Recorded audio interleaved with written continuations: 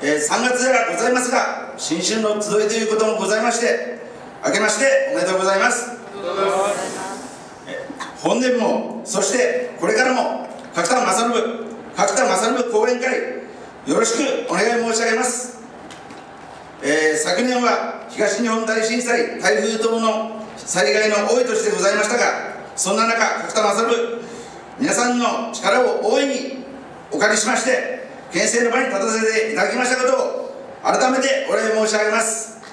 ありがとうございました。角田正信、日々県政の仕事、そして勉強に励んでおります。